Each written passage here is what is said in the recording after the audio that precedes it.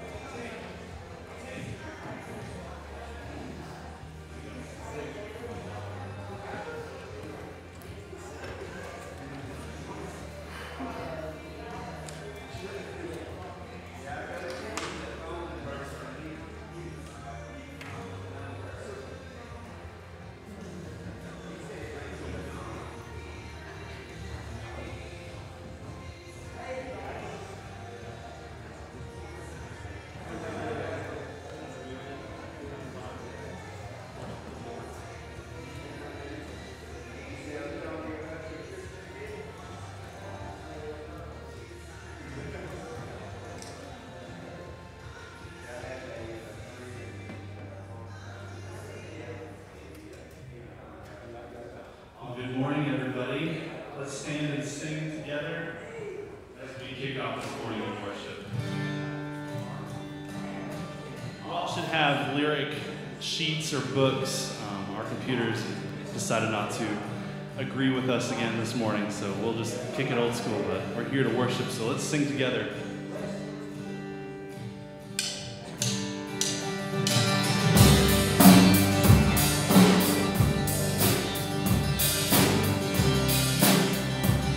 We're going to sing of God's amazing grace this morning. He broke the power of sin and darkness. His love is mighty and strong. Let's sing this. This is amazing grace. Who breaks the power of sin and darkness? Whose love is mighty and so much stronger. The King of glory, the King above all kings. He shakes the whole earth. Who shakes the whole earth with holy thunder And leaves us breathless in awe and wonder. The King of glory, the King above all kings. This is amazing grace. This is unfailing love. That you would take my place. That you would bear my cross. You laid down your life. That I would be set free. Oh, Jesus, I sing for all that you've done for me.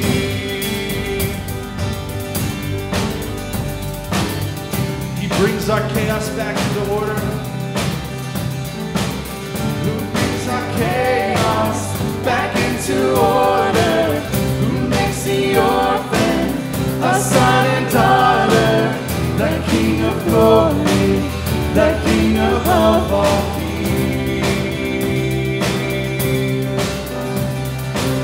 Who rules the nations with truth and justice, shines like the sun in all of its brilliance. The King of glory, the King above all kings. Yeah, this is amazing grace. This is amazing love. That you would take my place. That you would bear my cross. You would lay down your life. That I would be set free. Oh, Jesus, I sing for all that you've done for me. You sing, worthy is the Lamb. Worthy is the Lamb who was slain. Worthy is the King who conquered the grave. Worthy is the Lamb who was slain. Worthy is the King who conquered the grave. Worthy is the Lamb who was slain. Worthy is the King who conquered the grave. Oh,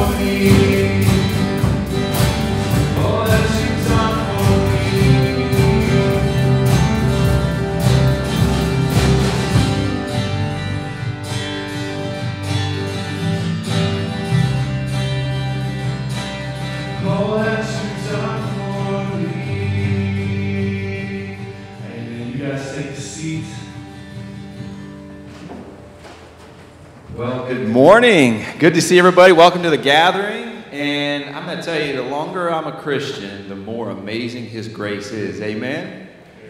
The more each and every day I find myself struggling, the more wretched I seem to be, but the more graceful God is. God has amazing grace. Well, again, welcome. Y'all like this fall-like weather this morning? Isn't that great? Some of you guys probably had your windows open last night. So good morning. Good morning. Glad to see everyone in the cool weather. Just a quick few announcements. One, cards for troops. All right, so I'm going to see who's going to write me a card this week or this morning and send it to me. But also for all the other troops out there. So the deadline is October 18th. So Labor Day is tomorrow. Office is closed. We have a week of prayer for Tennessee Missions, September 9th through the 13th. So the offering envelopes are in the welcome quarter for that. And you can join the worship team, this great team right here, right, Aaron? Yes. So looking for more volunteers. And so just a great morning. I want to welcome those that are watching by the way of internet. If you guys are watching on Facebook, just send us a message. Hey, where you're at, what you're doing. Maybe you have your coffee with you this morning and you're just excited to be watching this virtually. But we're glad that you found us. We're glad that you're here. One more quick announcement too. The backpacks for Guatemala, they really just need monetary donations from here on out. So that would be greatly appreciated, monetary donations.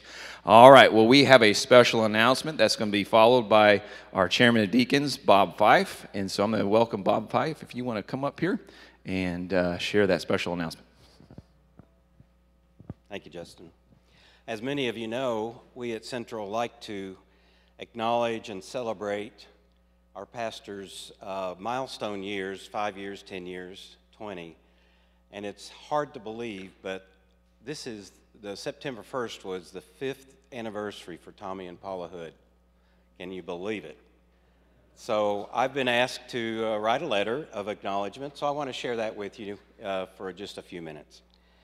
It's hard to believe that September 1st marked the 5th anniversary of our senior pastor here at Central Baptist Church. What an adventure it's been. And it is with great joy and thanksgiving that we take a moment in our services this Sunday to celebrate this milestone. We were so blessed to have you and Paula join us at Central in transitioning from retiring pastor Ron Murray. And you and Ron worked together so seamlessly to make that transition seem so natural, and we appreciate that so much. You immediately embraced our church's mission-minded focus when you traveled with our team to Guatemala. Tommy, you quickly convinced those on that team that you were handy with tools as well as with words.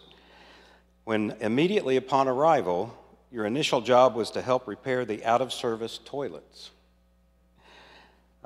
Preaching 3 times each Sunday morning, I'm sure, has been a challenge for you, as it would be for anyone. You have taken on that challenge with quiet determination, even to the point of preaching 4 times each Sunday morning for a few months this year.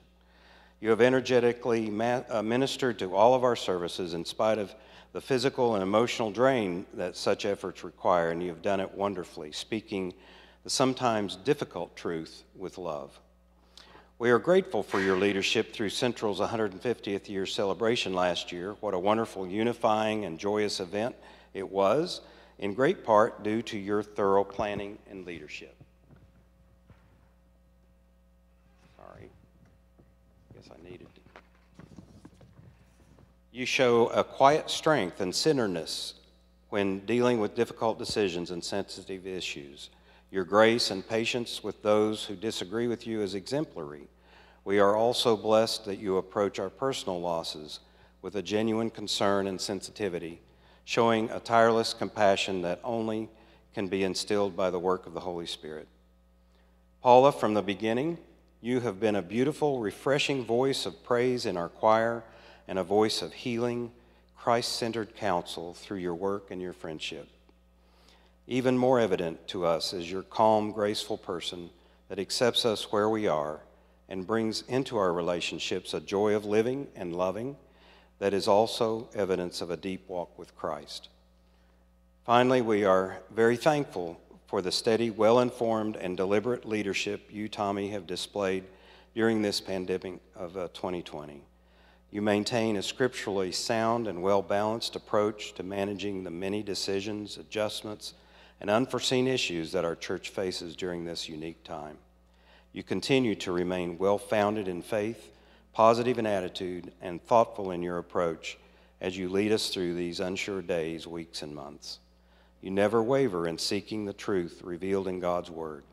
That is a lamp to our feet as we walk together through this difficult time. We pause today to celebrate the wonderful pastor, counselor, minister, and friend you have become over these past 5 years. We are so grateful to God for his providential care in bringing you and Paula our way. May he richly bless and protect you both as we walk together into the future that he has prepared for us. Congratulations on 5 years of service here at Central.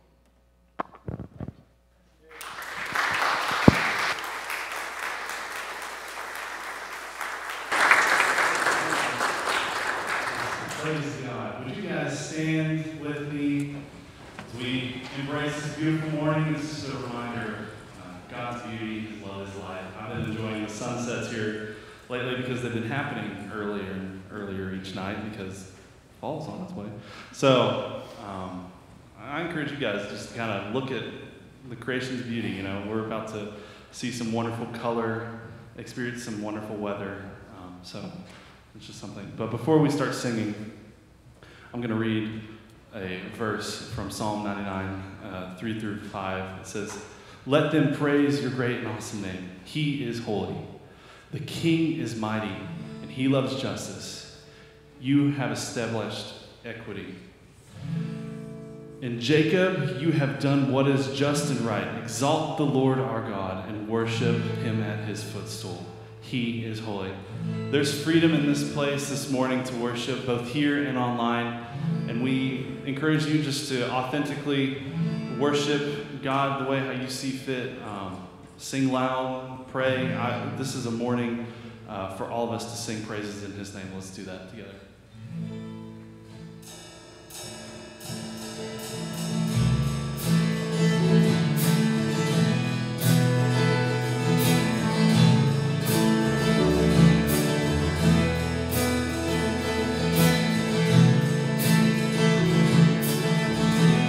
Sing, we stand and lift our hands, for the joy of the Lord is our strength.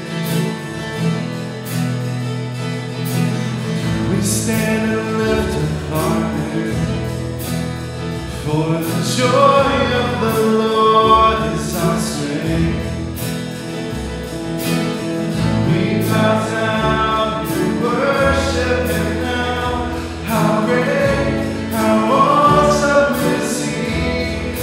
Together we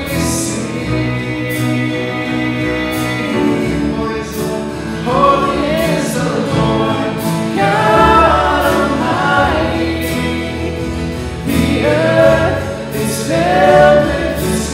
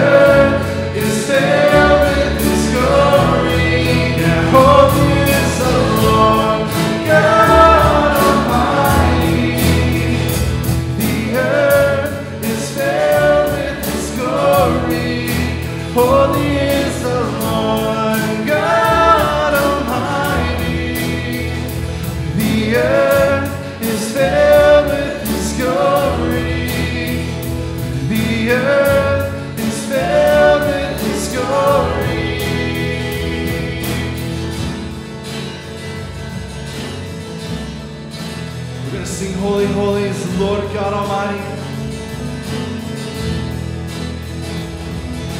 Holy, holy is the Lord Almighty. Holy, holy. Holy, holy is the Lord Almighty. Holy, holy. Just our voice. Holy, holy is the Lord Almighty. Holy, holy.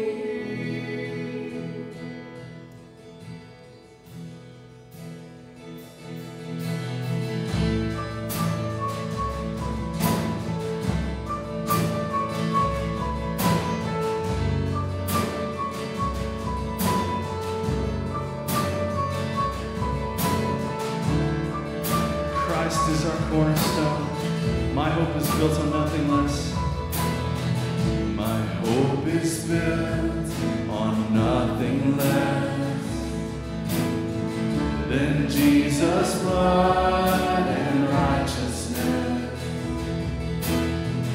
I dare not trust the sweetest frame,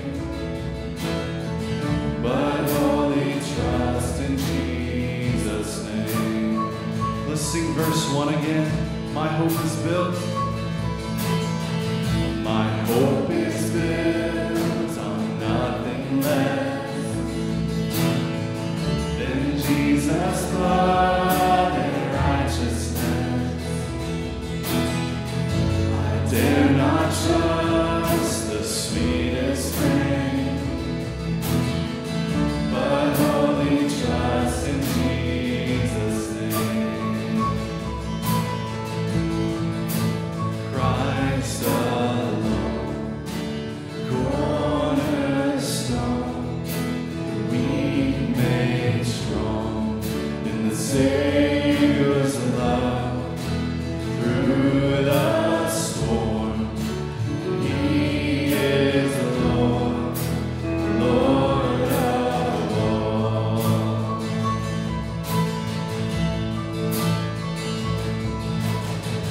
When darkness seems to hide His face, I rest on His unchanging grace. In every high and stormy gale, my anchor holds within the veil. My anchor holds within the veil. Christ alone, cornerstone,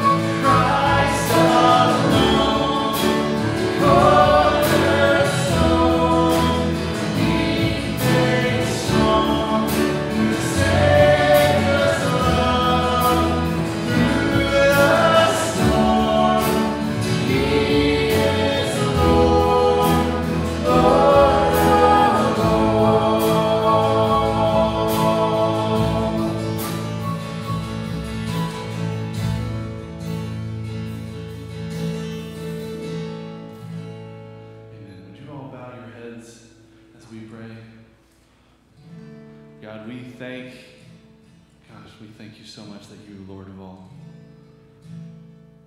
And that our hope is built on you, the cornerstone. Because without that, everything else will fall down. But we know we build our faith on a firm foundation. And we know despite what's going on around the world, in our country, in our city, that you are Lord of all. Through this storm, our anchor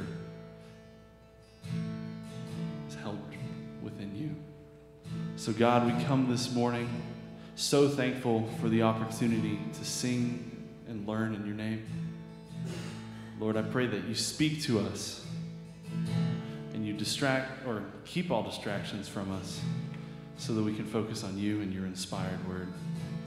God, thank you for this time. Thank you for being Lord of all. We pray this in your name. Amen.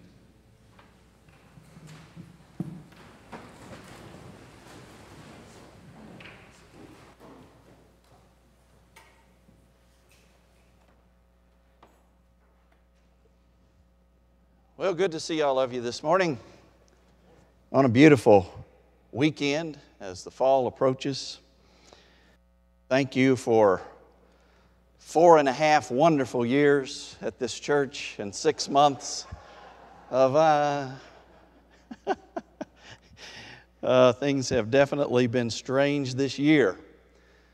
But we're grateful to be able to gather together and worship the Lord in unity as brothers and sisters in Christ.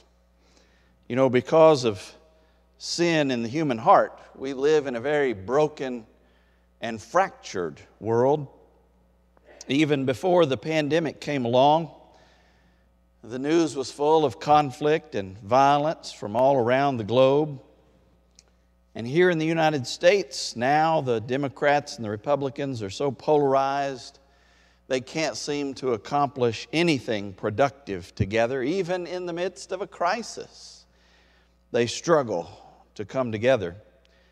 And now, for the next 8 weeks and 2 days, as we ramp up to the election, we're going to be bombarded by increasingly divisive rhetoric as each side demonizes the other and promises that we'll be saved only if we elect or re-elect them. But of course, it isn't that simple. A good friend of mine is the editor of the Baptist Standard, the state Baptist newspaper in Texas. And in his editorial this week, he wrote in part, "The brokenness in the world is more complex than politics can solve, especially in these days of polarized politics. If we could solve our brokenness in binary either-or ways, our ongoing struggles would have been solved long ago." And there is truth in that. So instead of working together to solve our problems, we remain divided, forgetting that ultimately we're all on the same team. Unfortunately, it isn't just our nation that's divided either. Many churches are divided as well, even in a church that enjoys as much unity as ours does. None of us knows how many marriages are troubled, how many homes are tense, or how many friendships are strained. But what we do know is that God wants us to be one with Him and with one another. Christ Himself prayed for our unity in His high priestly prayer in John 17. And how wonderful it is when unity happens. I think it would be good for us as we witness the deep divisions that surround us in our nation to look this morning at 3 beautiful truths about unity that we can find in the 133rd Psalm. I invite your attention with me this morning to Psalm 133. It's just 3 short verses, but they are beautiful verses. This passage is one of the Psalms of Ascents, as they are called. The psalm that many believe the religious pilgrims would sing as they traveled up to Jerusalem for the various feasts and festivals that are so much a part of Jewish life. And this one, we're told, was written by David. So if you're able, I invite you to stand with me as I read God's word for us this morning from Psalm 133, verses 1 through 3. How good and pleasant it is when brothers live together in unity. It's like precious oil poured on the head, running down on the beard, running down on Aaron's beard, down upon the collar of his robes. It's as if the dew of Hermon were falling on Mount Zion, for there the Lord bestows His blessing, even life forevermore. Thank you. Please be seated. And we see in this short psalm 3 truths about unity: that it is well-pleasing, it is sweet-smelling, it is life-giving. Here in this first verse, we see that it is good and pleasant. It is well-pleasing, we might say. One brisk, late November morning, an elderly man in Phoenix called his son in New York. He said, "Jim, I hate to ruin your day, but I've got to tell you, your mother and I are divorcing. 45 years of misery is enough." "Pop, what are you talking about?" Jim says. His dad says, "We can't stand the sight of each other any longer. We're sick of each other. And we're sick of talking about this, so you call your sister in Chicago and tell her." So frantically, the son calls his sister, who explodes on the phone. "Oh, no, they're not getting divorced," she says. "I'll take care of this." She calls Phoenix immediately. She yells at her father, "You are not getting divorced. Don't do a single thing until I get there. I'm calling Jim back. We'll both be there tomorrow. Until then, don't do a thing." The old man says, "Okay." He hangs up. He turns to his wife. He says, "Okay, the kids are coming for Thanksgiving and paying their own way. Now what do we do for Christmas?"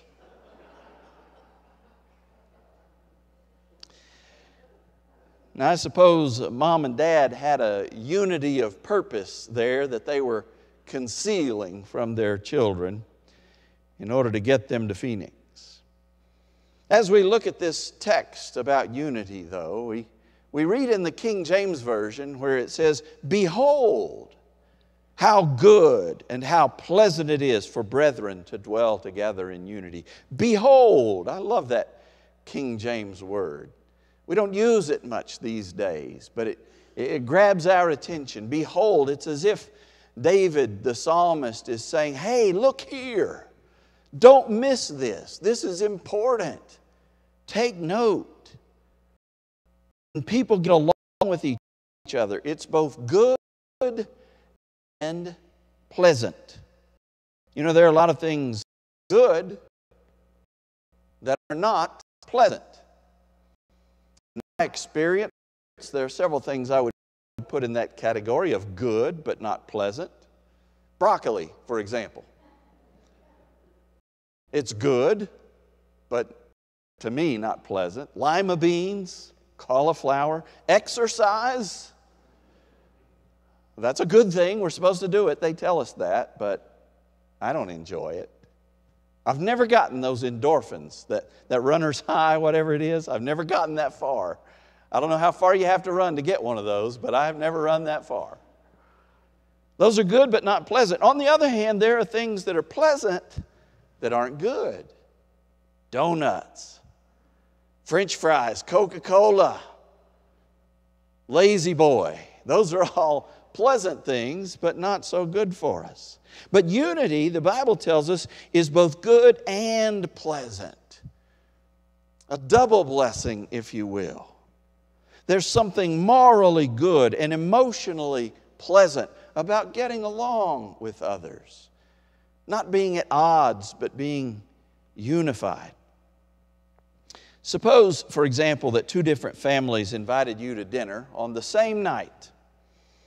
And you knew that one family was fighting among themselves and had been for some while.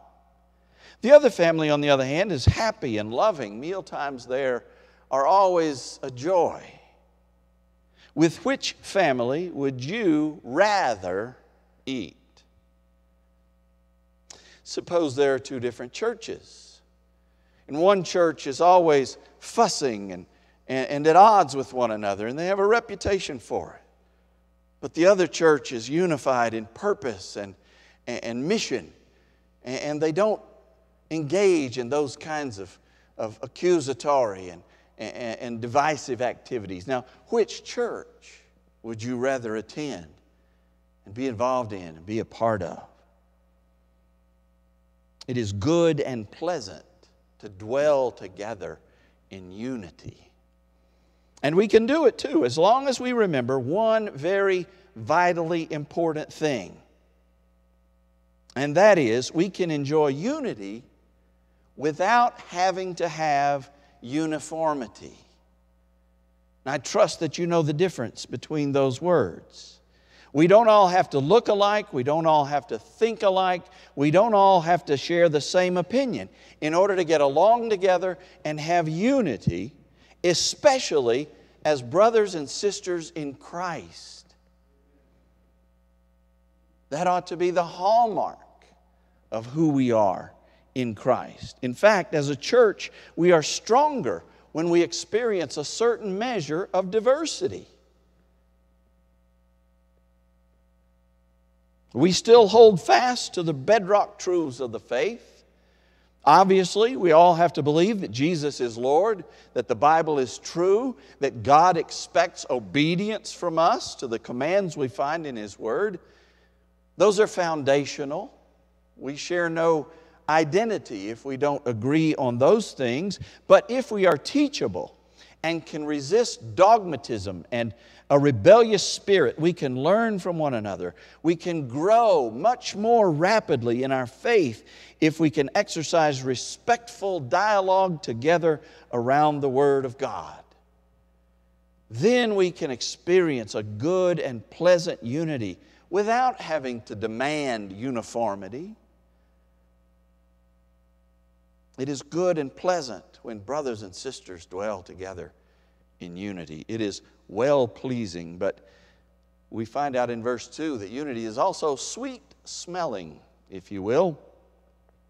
It's metaphorically like precious anointing oil upon the head, running down on the beard of Aaron, as the psalmist puts it. You know, in the Old Testament, God used the act of anointing with oil to symbolize the setting apart of certain people for divine service. And the oil is a sort of a picturesque way of portraying the Holy Spirit coming upon someone, sanctifying that person for holy use, setting them apart, as it were. God had instructed Moses, for example, to anoint Aaron as high priest, using anointing oil in Leviticus. And Exodus 30 gives us a recipe for this perfumed oil. You may not be aware of that. It was made from 5 ingredients: olive oil, liquid myrrh, cinnamon, cane, and cassia, which was a fragrance made apparently from tree bark. It all came together, was mixed together to make a sweet-smelling perfume. And as Aaron knelt before the Lord, Moses would have slowly poured this perfumed oil over his head. It ran down his beard. It saturated his clothing, down to the fringes of his garments. It would have covered him with a pleasing, pleasant, unique aroma that would waft up, not just to the noses of those around him, but to God Himself. According to Psalm 133 here in verse 2, that's what the unity of God's people is like. In our day, that would be the unity of the church. When the church is unified, it is a sweet-smelling savor to our God who loves us, who called us out from among the masses to be His special treasure, His people. It's something the Holy Spirit does as He's poured out upon the church, saturating, drenching the people of God, making them one, bestowing on them a wonderful fragrance. And with that in mind, we have some instructions in the New Testament. In Ephesians chapter 4, verses 30 to 32, it says, "Do not grieve the Holy Spirit of God, with whom you were sealed for the day of redemption. Get rid of all bitterness, rage, and anger, brawling and slander, along with every form of malice. Be kind and compassionate to one another, forgiving each other, just as in Christ God forgave you." We're told not to grieve the Holy Spirit with whom we've been sealed, or anointed, if you will. We're told to get rid of bitterness and rage and anger. And there's so much bitterness and rage and anger going on in the world around us. It's infecting those of us in the church if we spend too much time interacting with that, witnessing that, looking upon that. The things that the world has allowed to enrage them can infect us as well. And we can become enraged over things that should be nothing. We have to put that away. We're instead to be kind, forgiving each other. Why? Because we ourselves have been forgiven by God. A lot of people feel like they've been hurt, mistreated in some way, by their parents perhaps, by a bully, by an employer, even by a church, although I've learned over the years that that's more often a misunderstanding than it is a reality. But people feel that way. Well, God gives us the Holy Spirit to enable us to trust Him with those people that are making us angry, that are upsetting us. There comes a point when you say, "Lord, you know what my parents did to me. Lord, you know what others are saying about me behind my back. Lord, you know how I was treated back in school. But Lord, you loved me enough to die for me, and I know you're big enough to settle things up for me. I'm going to leave it with you." That's a gift that God has given us to deal with the things that we think ought to be changed, ought to be different. With those who have wounded us or hurt us, we can leave it alone and let God deal with it. One of the best cures for anger is trust in Christ. And one of the things the Spirit does is He gives us the wisdom we need to trust Christ with things that might otherwise enrage us and drive us to the streets. Unity is well-pleasing. Unity is sweet-smelling. But unity, finally, is also life-giving. Life-giving. It's as if the dew of Hermon were falling on Mount Zion. You know, we need moisture for life. We need it in our own bodies. We need it in the world around us. Places that get moisture thrive and grow. Places that don't struggle for it. You know, you may not know what this is, so I'll explain it to you. In Texas, they have these things they call rain gauges.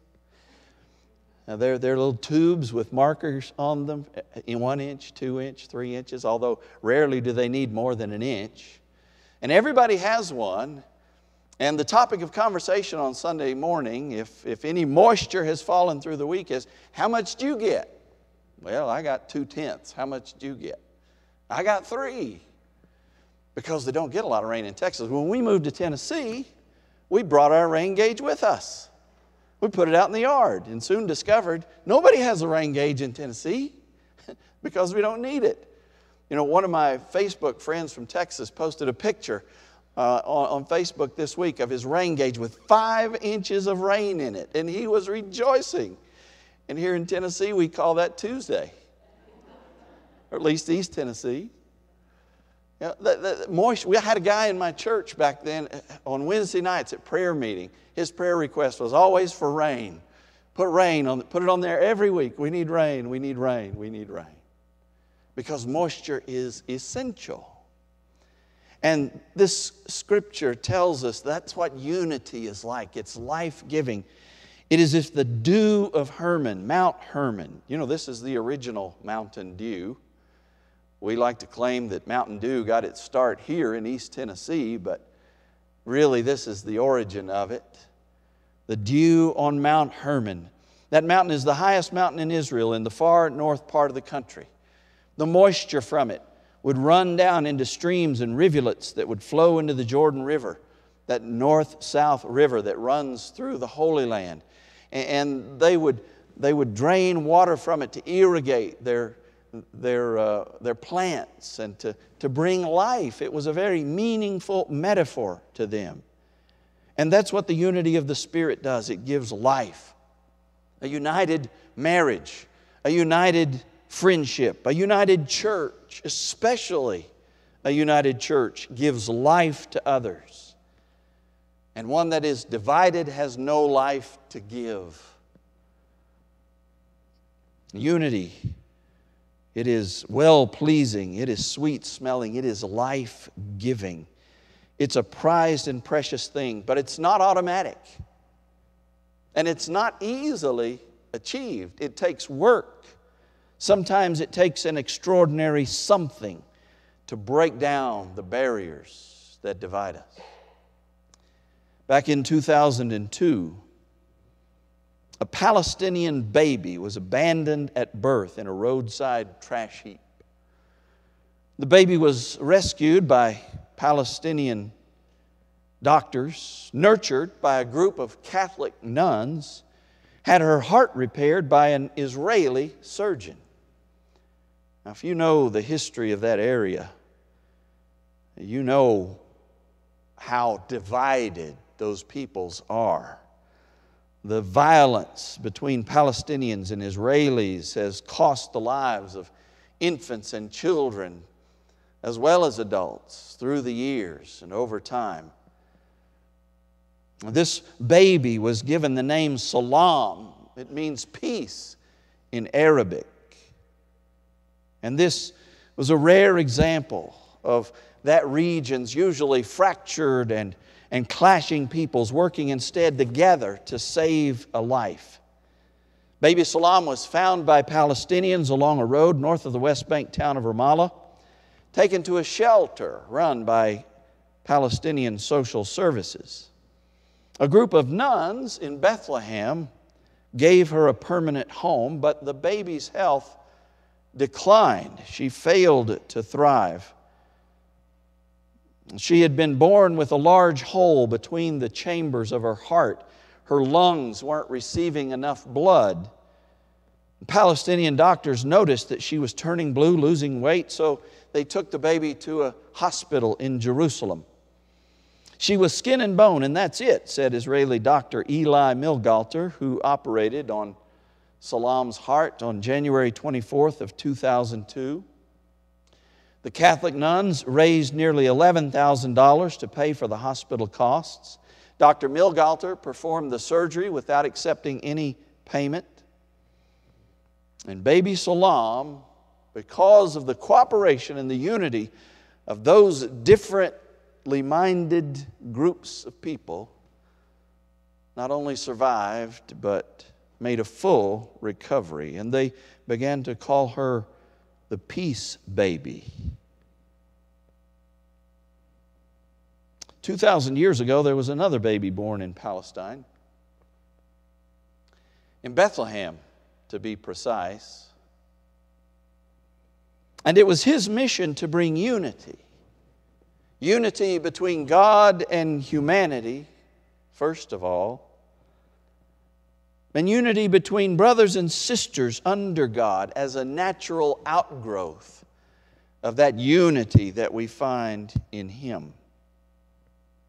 In Christ, we can have unity with our Creator, the one who breathed the breath of life into us at the very start. In Christ, we can have that relationship repaired and rebuilt if we will trust in Him. And in Christ, we can learn to recognize just how much God has done for us, and so extend grace and forgiveness to one another and experience the unity that God desires for us in our church, in our nation, in our world.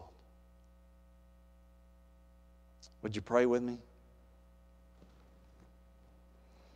Heavenly Father, Your Word speaks again and again of how good and pleasant it is to be unified together, not uniform.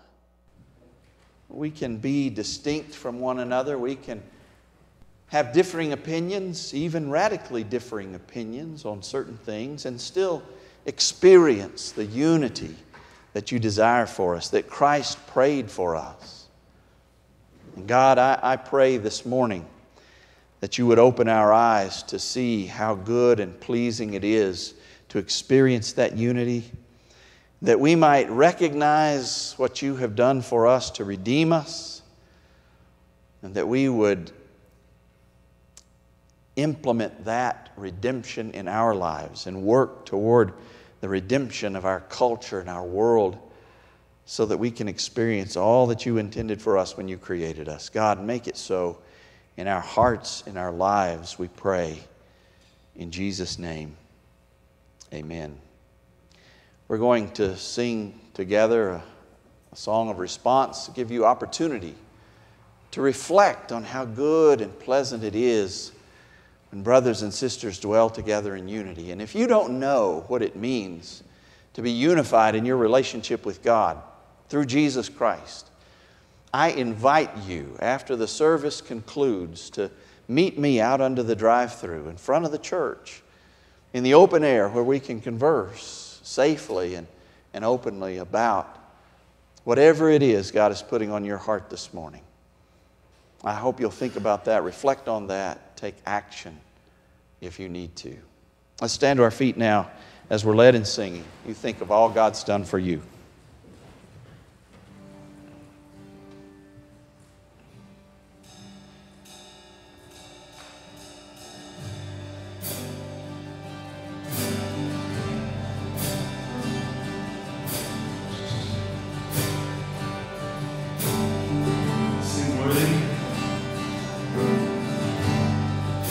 Worthy of every song we could ever sing, worthy of all the praise we could ever bring, worthy of every breath we could ever breathe. We live for You, Jesus, Jesus, the name above every other name.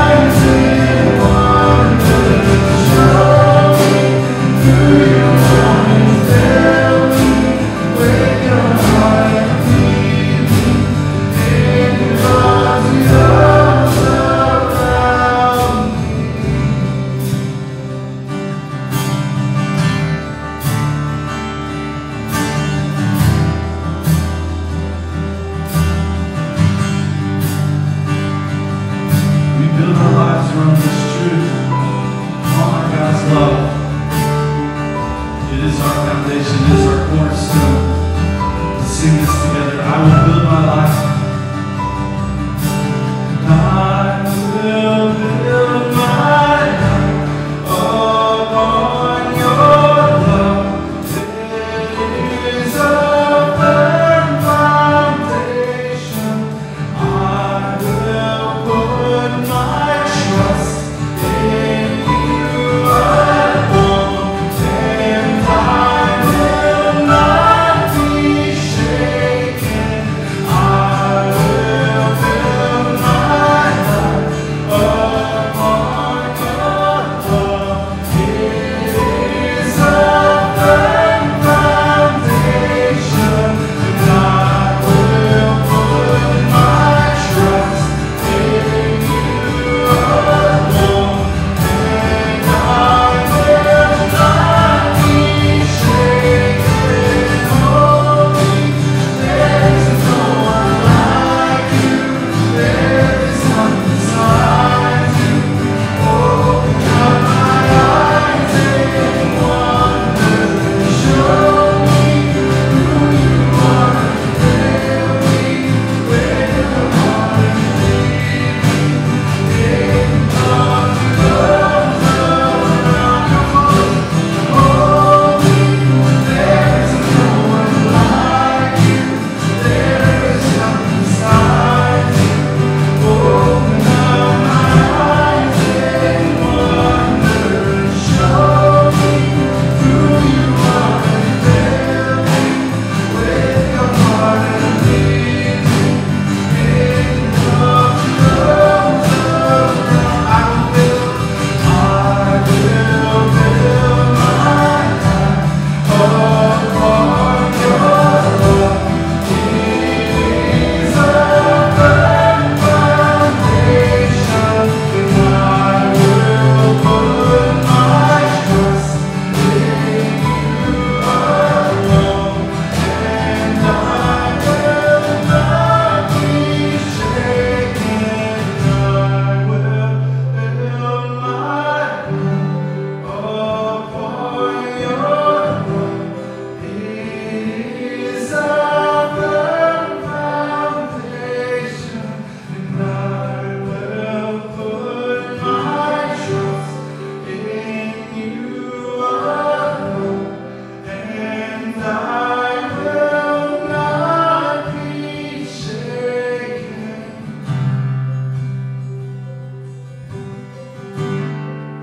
God, we thank you this morning for the message on unity. What a wonderful reminder that we are to build each other up. Because if we're spending our time tearing each other down, how can we glorify you? So God, this week, challenge us, stir in our hearts to pray for one another. Pray for our country, pray for our neighbors, our friends, our family, and those that we don't necessarily get along with. Let us show your love that we build our lives upon. That you showed us. God, we love you so much. We pray all of this in your name.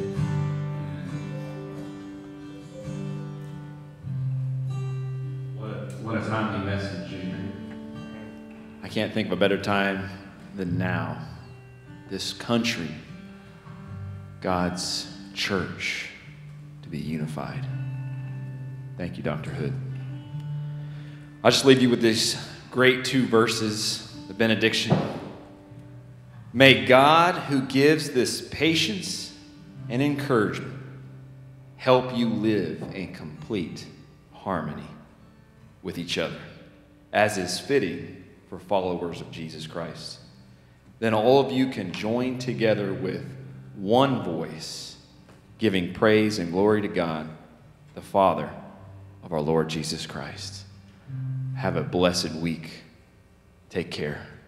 God bless you. We are dismissed.